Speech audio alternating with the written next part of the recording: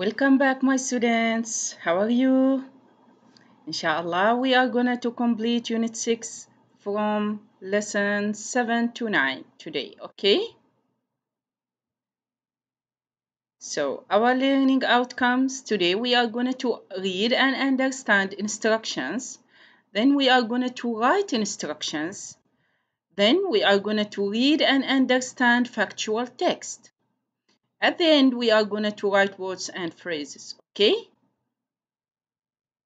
Here, there's a video. I'm going to send it for you as a warm-up. Okay, I will not play it now. Now look here. I want you to open your book, page number, okay, let me check here. Page number on your skills book, page number 42. Here we are going to explore the language here. So read the signs. Don't cycle in the park. Turn off the water. Put rubbish in the bin. Don't use plastic bags. Look at these instructions here. What do you notice here? What do we use here when we write instruction? What words do we often use to start the rules or to start the instructions when you give instruction to somebody or give him rules? What do we start? What do we start here, this sentence? By which word? Yes, don't. Excellent. And look here, turn off. So this is a put. So this is a verb. Well done. So either we start it by this word don't or by a verb like turn off or put. Okay? Now, think about your school environment. I want you to think of your school. Write some rules to keep it clean and safe. How can we keep our classroom safe and clean? Okay, what can we write for those people who may destroy our classroom or destroy our school? Can you give them rules or give them instruction? Yes, I will give you one and you are going to write the other things. Okay, my students, think of the furniture, the chairs, the table, the wall, what else? Everything there in the school. How can we make it safe and how can we protect it? For example, you may say, don't write on the desks. Okay, so this is a sign for them. Okay, don't write on the desks. What else? You can say, don't write on the walls. Well done. Excellent. Don't destroy the chairs. Excellent. What else? What can you write here for them to make your school safe and clean? My student, think and write. Write it down and please send it to me. I want to see your answers. Okay, my students? Good. Now, look at this page on your class book, page number 58. Look at this place. Wow, it is horrible. Look, read and match. Put up some signs and make this a good place for a picnic. Can you give them signs for these children to make this place clean? Yes, what can we say to them? Look at this girl. What can we say to her? Don't pick up the flowers. Well done. Don't write in the walls. Excellent. Don't climb the trees. Excellent. Yes, what else? What can we say to them? How my students? Think.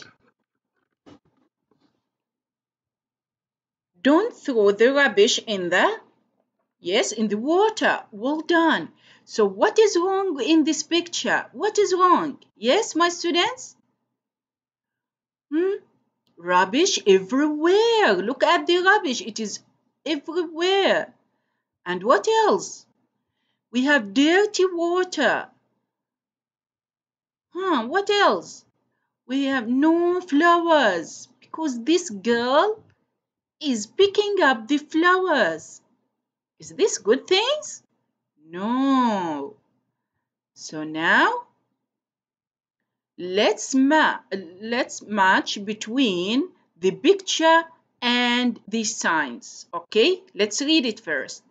Don't climb the trees. Which picture goes with this sign? Yes? G, well done.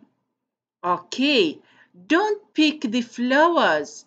Don't pick the flowers. Where's the picture for this one? This sign is for whom? For this girl. Yes, C, well done. Look after the insects and birds. Look after the insects and birds. Look here. Here we have birds, and look at this girl. She's throwing them with the stone. So we have to say to her, look after the insects and birds. So this is for E. Well done. Don't write on the wall. This is for, here.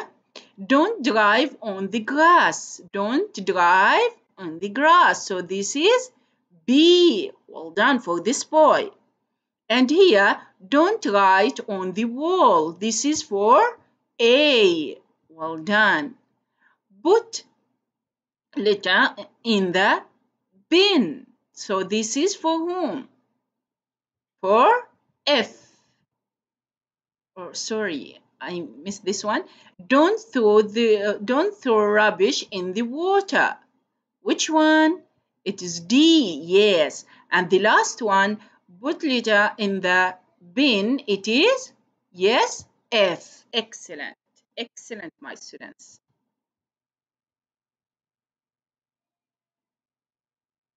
Okay. Look here. Here we have, what are these? Tall, short, fast, slow. My students? Adverbs? No. Adjectives. Excellent. So here we have adjectives. We have tall, short, fast, slow, and here we have the opposites. The opposite of tall is short. The opposite of fast is slow. And here we have right, wrong, dirty, clean, sad, happy, left, right, left, right, hot, cold. Can you give me other adjectives of the opposites? Big, small. Well done. Healthy, unhealthy. Excellent, good, bad. Well done, my students. Okay. Now, let's see here. Here you are going to write the adjectives. Okay, the opposite. This is on your book, page number 59 on your class book. Here, look at this. Here we have dirty and what else? What is the opposite? Clean. Well done. Look at this boy. He is very sad. Well done. And this one? The opposite of sad? Happy. Well done. This one. What we have here? Okay, so here we have alive. Look at this tree. It is a live tree. What is the opposite? Dead. Well done. Dead. Okay. Here we have horrible. Horrible. This one? What is the opposite? Nice. Excellent. Horrible. Nice. Yes. Here we have dark. And here we have light. Well done. Here we have, look at this elephant and look at this mouse. What are the adjectives here? Yes, big, Small. Well done, my students. Perfect. Okay. So I'm going to send it for you, this activity. And here also, this is a video about animals in danger. You are going to watch it. Okay. Not now. Okay. Now listen to the description and number the picture. Okay. Animals in danger. What does it mean, animal in danger? That's mean these animals is going to extinct. What does it mean, extinct, teacher? That you cannot see these animals anymore. They are going to die. Why? Because of people activities, people pet activities. Look at this. What are the activities that people may make and make these animals extinct? What do you think, my students? Yes? Hunting, well done. Also, pollution. For example, here polar bears may extinct because of the pollution, because the here this the pollution may destroy or affect the place that the polar bears live in. Okay, so now listen to the description. I'm gonna to describe these animals and you are gonna to write the numbers. Okay, so listen to the description and number the picture. Okay, my students, are you ready? Good. Okay, this animal is black and orange. It is in danger because some people kill them for its fur. Which one? Yes, leopards. Well done. So this is number one, leopards. Okay. Now listen to description number two. This animal is white. It is hunted by people for sport and for its fur. Which one? Polar bears. Well done. Excellent. So this is number two. Listen to description number three. Okay, it is the biggest animal in the world and it is in danger because people killed them for food and oil. Which one? The biggest animal in the world?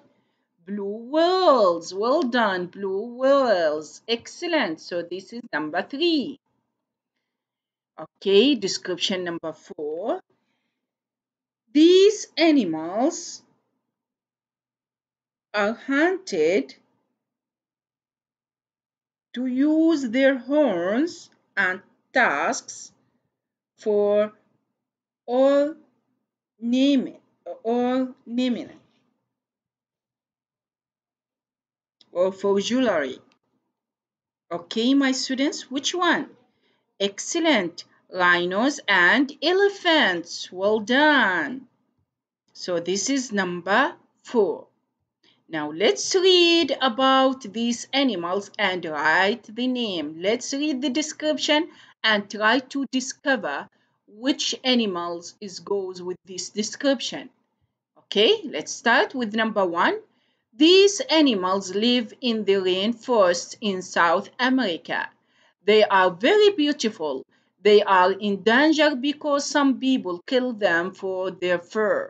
It is used to make coat and rugs. They are also in danger because the rainforests are being destroyed. Which one, my students? What do you think? Yes, leopards. Well done. Okay, this animal live in Arctic. They are in danger because the Arctic is being destroyed by pollution. Also, they are sometimes hunted for sport and for their fur. Which one? It lives in Arctic. Which one? Yes? Polar bears, well done. Okay, these animals live in the sea.